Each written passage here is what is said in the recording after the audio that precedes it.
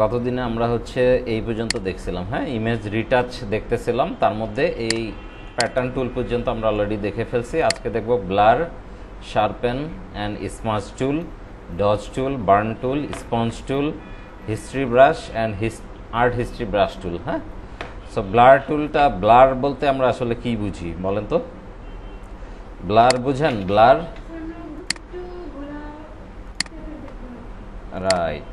তাহলে আমরা ব্লার সম্পর্কে কিন্তু বুঝি অলরেডি। অনেক সময় আমরা ছবি তুললে, বিশেষ করে ডিএসএলআর দিয়ে যখন ছবি তুলি, তখন আমরা দেখি যে ব্যাকগ্রাউন্ডটা ডিফোকাসড, তাই না, ব্লার হয়ে যায়। তো ওই ব্যাপারটাই আসলে, হ্যাঁ,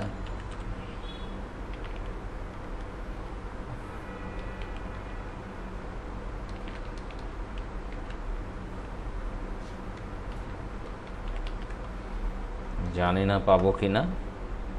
এই তো পাওয়া গেছে। পাওয়া যাবে না কে বলছে? লাইক এই একটা হতে পারে, এই একটা হতে পারে, এটাও হইতে পারে। একটু ভালো সাইজের ছবি নিব। আচ্ছা, চলবে এটা।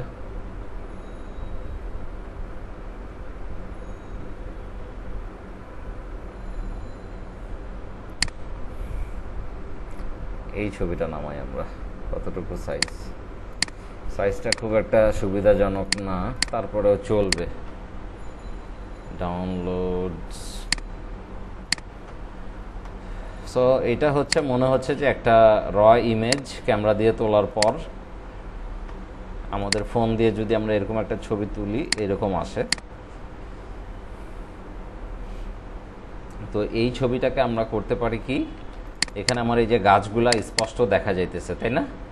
আমরা ছবির মধ্যে একটা ফোকাস থাকে যে আমরা মডেল আমার ক্লিয়ার দেখা যাবে, আর সাইড থেকে হয়তো গাছগুলি ডিফোকাসড হয়ে যাবে। হ্যাঁ, সো এই যে ব্লার টুল এখানে আছে, আমরা যদি এটার ঠিক ব্রাশ টুলের মতো এটার ডায়ামিটারটাকে বড় করলাম, এখানে দেখেন এই যে স্ট্রেংথ আছে, হ্যাঁ, 50% স্ট্রেংথ দেয়া আছে।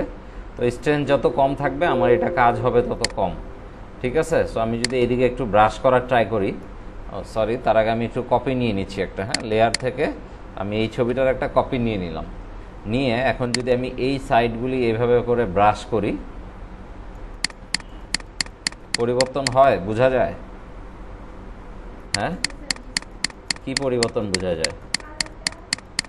ফেড হয়ে যাচ্ছে আস্তে আস্তে, ওর ডিটেলটা হারায় যাচ্ছে, তাই না? ডিটেলটা হারায় যাচ্ছে না? সো আমি এটাকে যত ব্রাশ করবো এইভাবে করে, ওর ডিটেইলটা আস্তে আস্তে কমে যাবে। কথা বুঝতে পারছেন? সামনের দিকেও একটু হইতে পারে ছবি ক্ষেত্র বিশেষে, ঠিক আছে? সো এই হচ্ছে আমাদের ব্লার। এখন দেখেন, এই ছিল আমার আগের ছবি, আর এটা হচ্ছে এখনকার ছবি। সো এটাকে আমরা অনেক সময় জুম করব, জুম করে হয়তো এই যে দূরের যেই ব্যাপারগুলো আছে এগুলিকে আমরা ব্লার করে দিব, ঠিক আছে? জুম করব,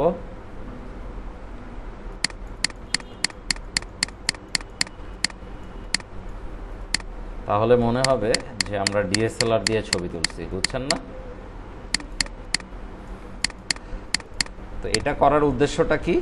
এটা অনেকটা ডেপথ অফ ফিল্ড তৈরি করা, বা আপনার হচ্ছে সাবজেক্টকে ফোকাস করা। আমরা যদি এই আগের ছবিটা দেখি, এখানে পুরো ছবিটাই আমার চোখে ধরতেছে, পুরো ছবিটার দিকে আমার অ্যাটেনশন যাচ্ছে। বাট যখন এরকম একটা ছবি আমরা দেখি, তখন এই যে ছবির মধ্যে যে সাবজেক্টটা থাকে ওইটা আমাদের বেশি চোখে পড়ে। আমি কি বুঝাইতে পারছি? তো এই ব্লারটা করি, যার কারণে এটা আমরা হচ্ছে, মানে আমার অ্যাটেনশনটা ওখানে যায়, এই জন্যই মূলত ব্লারটা করা। সো এইখানে আমরা সাধারণত ডিএসএলআরের ছবি যদি দেখি, হ্যাঁ, অবশ্যই ওখানে আপনার এই যে যেমন এই ছবিটা, ঠিক আছে, ব্যাকগ্রাউন্ডটা কিন্তু ওরকম ব্লারিশ করা, আর এটা সরাসরি ক্যামেরা দিয়েও করা যায়। হ্যাঁ, আপনার ফোনের মধ্যেও আছে, তবে ফোনেরগুলা খুব একটা ভালো পারফরমেন্স আমরা পাই না। ডিএসএলআরে এটার খুব ভালো স্ট্রেংথটা বাড়াই দিলাম আমি। হ্যাঁ, স্ট্রেংথটা বাড়াই দিছি,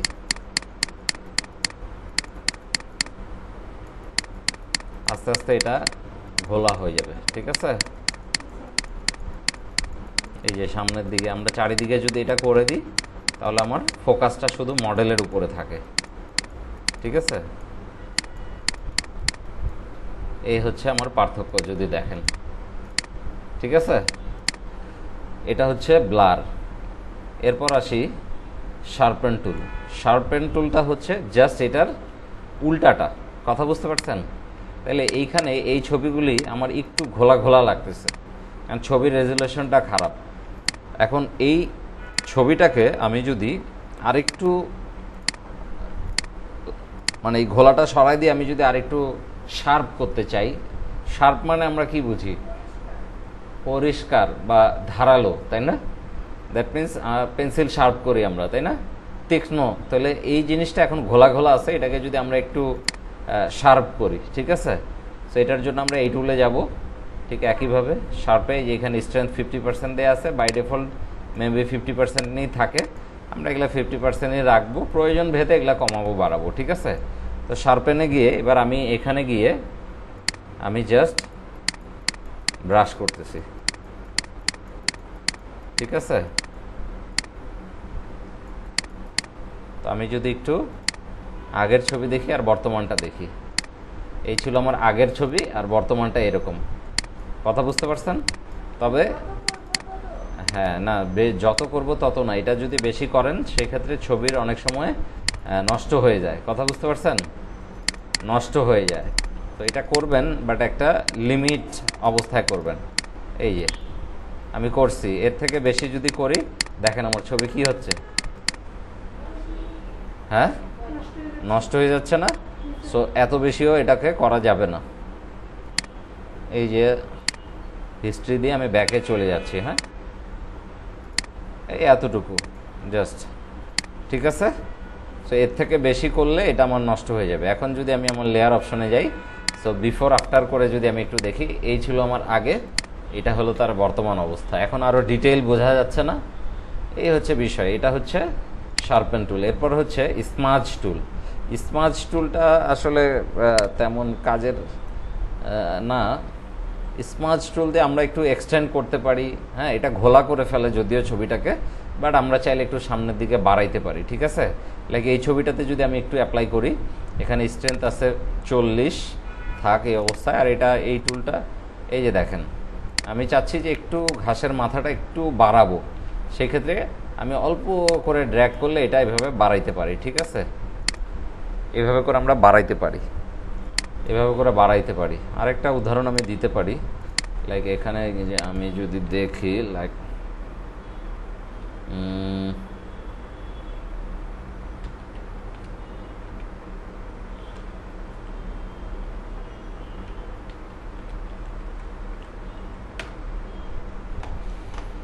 সো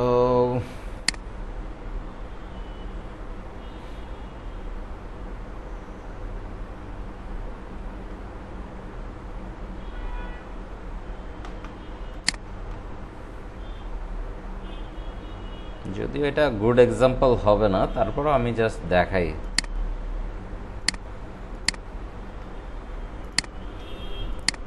তবে এটা করলে হচ্ছে ছবিটা একটু ব্লারিশ হয়ে যায়, হ্যাঁ? সো আমাকে বুঝে শুনে বাড়াইতে হবে, বুঝে শুনে কাজ করতে হবে। এই কাজটা করার জন্য যদিও অন্য আরেকটা টুল দিয়ে আমরা করি, হ্যাঁ, যেমন এই জায়গাটা একটু এখানে ট্যাপ খায় গেছে, তাই না? আমরা চাইলে হয়তো এইটাকে একটু সোজা করতে পারি। সিলেকশন টুল দিয়ে আমি আগে একে সিলেক্ট করে নিই, কন্ট্রোল জে দিয়ে আমি একটা লেয়ার করলাম, এই যে জাস্ট ওকে আলাদা করে ফেলছি, হ্যাঁ? এবার আমি এখানে গিয়ে হয়তো হালকা ট্যাপ করতে পারি, তবে মেক শিওর যে আমি হালকা অল্প একটু করতে পারবো, হ্যাঁ, এই আর কি। বা এইটা দিয়ে আপনি চাইলে ওই কাজটাও করতে পারেন, লাইক প্রথমে যেই ছবিটা আমরা দেখতেছিলাম, মানে যদি বেশি পরিমাণ ব্লারের প্রয়োজন হয় সেক্ষেত্রে এটা দিয়েও কিন্তু আপনি ঘষা দিতে পারেন হালকা, হ্যাঁ, দেখেন। বাট এই যে নষ্ট হয়ে যাইতেছে, বুঝছেন? আরে খুব সাবধানে করতে হবে। এইভাবে হালকা এক্সটেন্ড করার প্রয়োজন পড়ে, হয়তো আপনি মাথাটাকে একটু ছোট করে নিয়ে, ব্রাশটাকে ছোট করে নিয়ে হালকা করে আপনি বাড়াইতে পারবেন, কথা বুঝতে পারছেন? এভাবে করে হালকা বাড়াইতে পারবেন, খুব বেশি না। এই হচ্ছে বিষয়। স্ট্রেংথ 24% আছে, আরও কমাই দিবেন, আরও কম কাজ করবে, বেশি বাড়াই দিবেন, বেশি কাজ করবে, ঠিক আছে?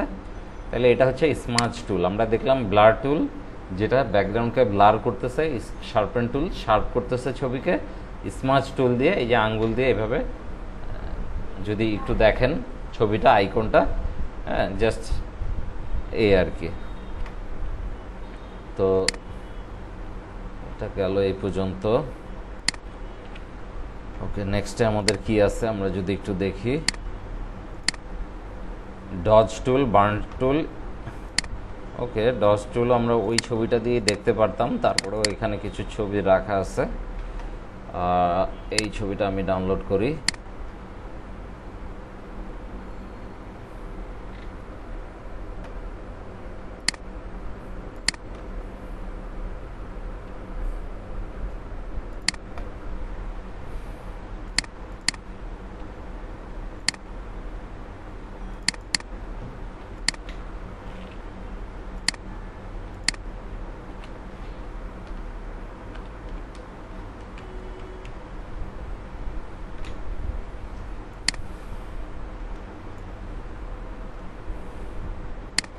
ওকে, সো এখন আমরা হচ্ছে দেখব এই যে ডজ টুল, বার্ন টুল। ডজ টুলটা কি করে, এই যে ছবিটা আছে আমরা এখানে একটু ব্রাশটা বাড়ায় নিচ্ছি, দেখেন কি হচ্ছে, ছবির মধ্যে লাইটটা বাড়তেছে তাই না, কালার বাড়ে যাচ্ছে তাই না। সো একটা ছবির যখন এরকম একটু ম্যান্দা টাইপের হয়, আমরা সাধারণত ফোন দিয়ে তুললে ম্যাক্সিমাম ছবি দেখবেন মানে এইরকম হয়, কেমন জানি একটু ড্যাম, হ্যাঁ ছবিটার মধ্যে মনে হচ্ছে যে কালারের যেই উজ্জ্বলতাটা নাই। তো সেই ক্ষেত্রে আমরা এখান থেকে মূলত যদি একটু ব্রাশ করি, হ্যাঁ এইভাবে যদি হালকাভাবে ব্রাশ করি, এগেইন এখানেও মাথায় রাখতে হবে যে যদি আমরা খুব বেশি পরিমাণে ব্রাশ করি তাহলে কি হচ্ছে, হ্যাঁ ছবির ব্রাইটনেসটা খুব বেশি হয়ে যাচ্ছে তাই না। তাহলে আমাদেরকে খুব সাবধানে যতটুকু হলে আমার ছবি, তো মূলত এখানে কি হচ্ছে, একটা ছবির লাইটটা বেড়ে যাচ্ছে তাই না। হ্যাঁ মনে করেন যে বিকালবেলা ছবিটা তুলছেন, সেই ছবিতে যদি এই টুলটা দিয়ে আপনি একটু ব্রাশ করেন, দেখবেন যে আপনার মনে হবে যে আস্তে আস্তে ছবিটাতে দিনের আলোটা বেড়ে যাচ্ছে। আমার কথা বুঝতে পারছেন। আমরা যদি একটু বিফোর আফটার দেখি, এই ছিল আমার, মনে হচ্ছে না যে এটা একটা বিকাল বা ইভিনিংয়ের ছবি, আর এই ছবিটা দেখে এখন মনে হচ্ছে ভরপুর রোদ উঠে গেছে, ঠিক আছে না। তো ঠিক এই ছবিটা এমন, এর অপোজিশন টুল হচ্ছে বার্ন টুল। বার্ন টুল মানে সে কী করবে, ছবির মধ্যে আরও ডার্কনেস নিয়ে আসবে, পুরায় ফেলবে। হ্যাঁ এই যে দেখেন, যাও একটু দিন ছিল, আমরা এটাকে আরও সন্ধ্যা বানায় দিতেছি, ঠিক আছে। সো এটাকে বেশি দেওয়া যাবে না, এটা দিলে ছবি পুড়ে যাবে, হ্যাঁ নষ্ট হয়ে যাবে, দেখেন ছবির অবস্থা। তো এটা করা যাবে না, এটা মূলত একটু অন্ধকার বাড়ানোর জন্য, ডার্কনেসটা বাড়ায়, ঠিক আছে। Control Z. সো এই ছিল অবস্থা, আমি ব্রাশ করলাম, আরও ডার্কনেস বাড়ে গেল, ঠিক আছে, বোঝা গেছে। তাহলে এটা হচ্ছে বার্ন টুল। স্পঞ্জ টুল, স্পঞ্জ টুল কী করবে, আমরা যদি আরেকটা নতুন লেয়ার নিলাম, স্পঞ্জ টুল মানে হচ্ছে আপনার শুষে নেয়া। স্পঞ্জ কী করে, শুষে নেয় তাই না। দেখবেন আস্তে আস্তে এই ছবিটা ব্ল্যাকের দিকে চলে যাচ্ছে, মানে ওর কালারটা ও খেয়ে দিচ্ছে, মানে কালার কমে যাচ্ছে, বুঝতে পারছেন, কালারটা কমে যাচ্ছে। এখানে মিড টোনস আছে, হাইলাইট আছে, শ্যাডো আছে, এগুলি চেঞ্জ করে করে দেখবেন, হ্যাঁ মানে অনেক বেশি কালো হয়ে যাচ্ছে তাই না। মিড টোন আছে, আবার হাইলাইটস আছে, ঠিক আছে। এই জিনিসগুলো অ্যাপ্লাই করবেন, তিনটাতে তিন ধরনের একটা ফিল আসবে, এই জিনিসটা আপনাকে ঘেটে ঘেটে দেখতে হবে, কথা বুঝতে পারছেন। এই তো এক্সপোজার বেশি থাকলে খুব বেশি পরিমাণে কাজ করবে, এক্সপোজার কম থাকলে কাজ কম করবে, দ্যাটস ইট। এই হচ্ছে আমাদের ডজ টুল, বার্ন টুল, স্পঞ্জ টুল। তাহলে দেখেন আমরা যেই জিনিসগুলি দেখতেছি মূলত এগুলি দিয়ে কি হচ্ছে, আমরা একটা ছবিতে গতকালকে দেখলাম যে যদি ছবির মধ্যে ডার্ক স্পট থাকে, হ্যাঁ স্পটগুলোকে রিমুভ করব। আর একটা ছবির হয়তো ছবির লাইটিংয়ের অভাব থাকতে পারে, লাইট আবার কোনোটা হয়তো বেশি ব্রাইটার হইতে পারে, সেক্ষেত্রে আমরা লাইট কমাবো। একটা ছবিকে ট্রিটমেন্ট করার জন্য তো মূলত এগুলিই তো করতে হবে আমাদেরকে তাই না। তো সেই জিনিসগুলোই মূলত আমরা দেখলাম, কথা বুঝতে পারছেন। যেমন এই আরেকটা ছবি দিয়ে যদি এক্সাম্পল দেখি, এই যে ছবিটা, এখানে গিয়ে আমি যদি ডজ টুল, বাই ন্যাচারালি আমাদের সবার দাঁত আসলে এরকমই ছবি তুললে উঠবে তাই না। হ্যাঁ যতই ব্রাশ করেন না কেন, একটু ইয়েলোইশ ভাবটা কিন্তু থাকবেই, তাই না? তো আমরা কি করতে পারি, যদি এটাকে ব্রাইট করতে চাই সেই ক্ষেত্রে আমরা যে এই যে সুন্দর সুন্দর টিভিতে অ্যাড দেখি না, একেবারে সাদা দাঁত, দাঁতের আলোয় কি ঘর সহ রং হয়ে যেতেছে নাকি, এরকম অ্যাড দেখায় তো না? সো এটা দিয়ে যত ব্রাশ করতেছে কি হইতেছে, তবে এটা খুব সাবধানে করতে হবে। এটা যেটা করতে হবে, ব্রাশটাকে আপনার অনেক ছোট্ট করে নিতে হবে। হ্যাঁ, অনেক ছোট্ট করতে হবে, ছোট করে আপনাকে বুঝে বুঝে। বাইরে যদি পেইন্ট করেন সেক্ষেত্রে এখানেও কিন্তু সমস্যা হয়ে যাবে। হ্যাঁ, খুব সাবধানে বুঝে বুঝে আপনাকে এটা করতে হবে, বুঝে বুঝে করতে হবে। ব্রাশটাকে ছোট করবেন, বড় করবেন। সো এই হচ্ছে আমার দাঁতের আফটার পেপসোডেন্ট লাগানোর পর আর পেপসোডেন্ট ছাড়াই অবস্থা নাকি। হ্যাঁ, তো সবাই পেপসোডেন্ট কিনে লাগান, বুঝছেন? এরকম ফসা হয়ে যাবে। বুঝছেন তো কীভাবে হয় এগুলি? তো এই হচ্ছে বিষয়। আর যদি ডার্ক করতে চাইতেন তাহলে এগুলি দিয়ে ঘষা মাজা করতেন, ঠিক আছে? আচ্ছা, আর এরপর কি আছে আমাদের? হিস্ট্রি ব্রাশ টুল, ডজ, দেখেন ডজ দেখছি, বার্ন দেখছি, স্পঞ্জ টুল দেখছি, হিস্ট্রি ব্রাশ টুল, আর্ট হিস্ট্রি ব্রাশ টুল। আচ্ছা, হিস্ট্রি ব্রাশ টুলটা কি?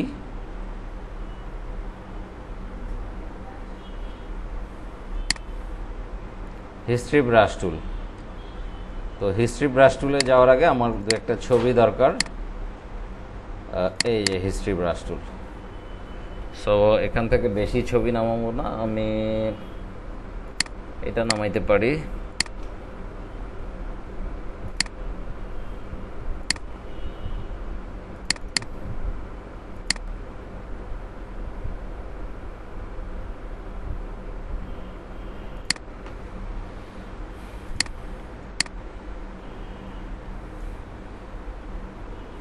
দেখেন, আমরা অনেক সময় অ্যাড দেখে থাকি, তাই না? এই ধরনের অ্যাড দেখি আমরা। কখনো চোখে পড়ছিল এই ধরনের অ্যাড? এখানে মডেলের থেকে তার নেকলেস বেশি ফুটে উঠছে, তাই না? অনেক কালারফুল, কিন্তু মডেল কিন্তু ডিফোকাসড, তাই না? আমার এখানে কালার জলজল করতেছে, অথচ ছবির তার বডিতে কোনো কালার নাই, আছে? সো এই ধরনের যখন আমরা কোনো নেকলেসের অ্যাড দেখি তখন সাধারণত মডেলকে ডিফোকাসড করা হয় আর নেকলেসকে এরকম করা হয়। সো আমরা যদি এই ধরনের একটা ছবি, হ্যাঁ, যদি এখানে অনেক কালার দেখা যায়, এই যে এটাকেই যদি দেখি আমরা, এটা না, এটাকে দেখি, কারণ এখানে মডেলের অল্প হলেও কালার আছে, তাই না? তাহলে আমরা যেটা করব, ইমেজ অ্যাডজাস্টমেন্ট, এখান থেকে যাব হচ্ছে কোথায় যাব, এই যে ডিস্যাচুরেট, কোথায় যাব, ডিস্যাচুরেটে চলে যাব। সো এটার একটা কপি নেই আগে, আমি অবশ্যই কাজ করার সময় কন্ট্রোল জে দিয়ে ওর একটা কপি নিয়ে নিব, ঠিক আছে? তাহলে আমার এই ছবিটার উপরে কাজ করলেও নিচের ছবিটা আমার অক্ষত থেকে যাবে, তাই না? তাহলে আমি ইমেজ থেকে অ্যাডজাস্টমেন্টে যাব, এখান থেকে ডিস্যাচুরেটে চলে যাব। সরি, এই ছবি, এই লেয়ারটা, উপরের লেয়ারটাকে করব ইমেজ অ্যাডজাস্টমেন্ট ডিস্যাচুরেট। এখন ডিস্যাচুরেট করা মানে হচ্ছে কি, এর পুরো ছবি থেকে পুরো কালারটা চলে গেছে, হারাই গেছে, তাই না? এখন আমি এখানে গিয়ে এই যে হিস্ট্রি ব্রাশ টুল দিয়ে যদি ব্রাশটাকে অবশ্যই ছোট করে নিব, আমি যেই জায়গাটাতে ব্রাশ করতে চাই, লাইক এই জায়গাটাতে করতে চাই, এই যে দেখেন আমি পেইন্ট করতেছি। সো এই হচ্ছে হিস্ট্রি ব্রাশ টুল।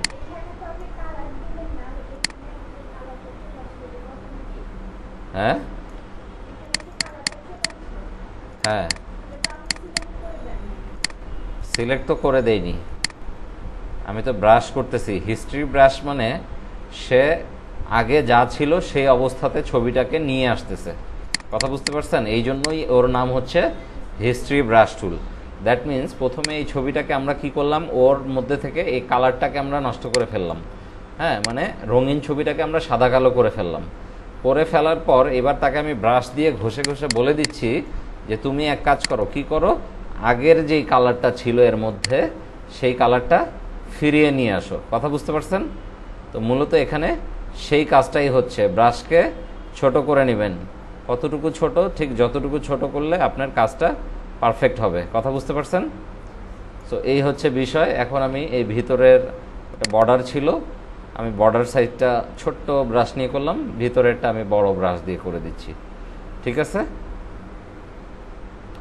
দেখেন তো কি ছিল তাহলে আমার আগের ছবি ছিল এরকম, এটা কি হয়েছে এবার, এখন আমার এই জায়গাটা ফোকাসড হয়ে গেছে না, এই হচ্ছে বিষয়। তাহলে প্রথমে ইমেজ থেকে যদি আমরা কোনো ছবিকে কালার সাদা কালোর দিকে নিয়ে যেতে চাই, তাহলে অ্যাডজাস্টমেন্ট থেকে আমাকে ডিস্যাচুরেট করতে হবে। এই ডিস্যাচুরেটে যাওয়ার পর আমি যদি আস্তে আস্তে পেইন্ট করি, এই যে দেখেন পুরা শরীরে যদি আমি ঘষা শুরু করে দিই, তাহলে আমার পুরা শরীরের কিন্তু কালার ফিরে আসতেছে, তাই না? তাহলে এই হিস্ট্রি ব্রাশ টুলের কাজ হচ্ছে, যদি ব্রাশ করেন তাহলে সে আগের কালারে নিজেকে ফিরিয়ে নিয়ে আসবে। কথা বুঝতে পারছেন? এখন কি এটা কি খালি মডেলেই কাজ করবে নাকি না অন্য কোথাও কাজ করবে? এই যে ডিস্যাচুরেট করলাম, এবার হিস্ট্রি ব্রাশ নিলাম, নিয়ে আমি জাস্ট এই কালারটাতে, হ্যাঁ যেই কালারে ব্রাশ করতেছি সেই কালারটা আমার এগেইন ফিরে আসতেছে, তাই না? কথা বুঝতে পারছেন? এই হচ্ছে হিস্ট্রি ব্রাশ টুল। কথা ক্লিয়ার? নেক্সট আরেকটা টুল দেখে আজকের মতো শেষ। কি দেখবো আমরা? আর্ট হিস্ট্রি ব্রাশ টুল দেখবো। ঠিক আছে, তো আর্ট হিস্ট্রি ব্রাশ টুলটা আসলে অতটা আমাদের কাজে লাগে না, তারপরেও এটা অনেক সময় আপনার আর্ট রিলেটেড কাজের মতো, আহামরি কিছুই না। এই যে ছবিটা, এটাকে আমরা কি করব, আর্ট হিস্ট্রি ব্রাশ টুলে যাব। দেখেন এই ছবিটাকে একটু আর্টের মতো অবস্থায় নিয়ে আসবো, মনে হবে যে ছবিটা বোধহয় হাতে আঁকা না, এটা আর্ট করা একটা ছবি। ঠিক আছে, তো আমি যদি এখানে প্রথমে একটা ক্লিক করি, বড় করে ব্রাশের ডায়ামিটারটা অনেক বড় করব, করার পর যখন ক্লিক করব তখন এই অবস্থা হয়ে যাবে ছবিটার। আবার দেখেন একটু ছোট করলাম, ক্লিক করলাম, ছোট করলাম, ক্লিক করলাম, আমি কিন্তু লেয়ারও নেইনি, তাই না? লেয়ারও নেইনি, নতুন একটা লেয়ার নেওয়ার দরকার ছিল যদিও। সো এইভাবে করে আস্তে আস্তে আস্তে আস্তে, হ্যাঁ আস্তে আস্তে আস্তে ব্রাশটাকে ছোট করবেন, ছোট করবেন, ছোট করবেন, ব্রাশটাকে ছোট করে এভাবে ব্রাশ করবেন।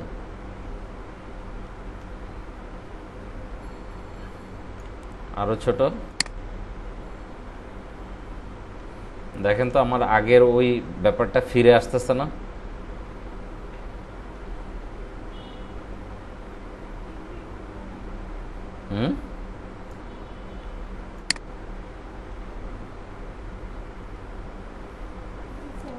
সো আমরা হচ্ছে ওই যে জল রঙের কথা শুনছি না, ওয়াটার কালার পেইন্ট, তো এটা একটা ওয়াটার কালারের এফেক্ট দেয় ছবিটাকে। যদিও যখন ব্রাশ করছিলাম বড় ব্রাশ দিয়ে, তখন কিন্তু পুরোটাই নাই হয়ে গেছিল, মনে হচ্ছে যে ছবি শেষ, বোধহয় ধ্বংস। কিন্তু যখন আমি ছোট্ট করে আরও ছোট করেন, আস্তে আস্তে দেখবেন যে ছবি আরও ফিরে আসতেছে। ঠিক আছে, হ্যাঁ। সো এটা দিয়ে মনে হবে যে একটা জল রঙের ইফেক্ট চলে আসছে, তাই না? এই এছাড়া এই জীবনে আমার এটা আসলে ওইভাবে কোনো কাজে লাগেনি এই টুল। সারা জীবন আমি এভাবেই দেখলাম, মানুষরাও এইভাবেই দেখাইলাম। তো মনে হচ্ছে যে একটা আর্টিস্টিক ফিল দিতেছে সে আমাকে, তাই না? বুঝতে পারছেন? আমার ছবি ছিল এরকম, হইল এরকম, একটা আর্টিস্টিক ফিল, নাথিং এলস। এই তো মোটামুটি। তাহলে আমাদের যেটা হইলো সেটা হচ্ছে যে ক্লাস 3-র যেই অর্ধেক পার্টটা ছিল, পুরা ক্লাস 3-র ক্লাস শেষ। এখন আপনাদের যেটা করতে হবে, যে উপরের যে টুলগুলা দেখাইলাম, এই টুলগুলার হেল্প নিয়ে আপনারা এই যে এ যাবৎ পর্যন্ত যত ধরনের ছবি আমি দেখাইছি, তাই না, কোনোটা থেকে স্পট মুছছি, কোনোটার কালার ডিস্যাচুরেট করে এটা করলাম, হ্যাঁ, কোনো ছবির কি আপনার এক্সটেন্ড করলাম, হ্যাঁ, কন্টেন্ট আবার মনে আছে ওই যে বেলুনটাকে সরাই দিছিলাম, ওই জিনিসগুলি করবেন, করে সব কিছু মানে এই টুলের ব্যবহার করার জন্য যা যা করা লাগে, যেরকম ছবি দেখাইছি, ভিডিও যেহেতু আছে, সবগুলি দেখবেন, দেখে আপনারা ওই ধরনের কাজগুলি গ্রুপে পোস্ট করবেন। ঠিক আছে?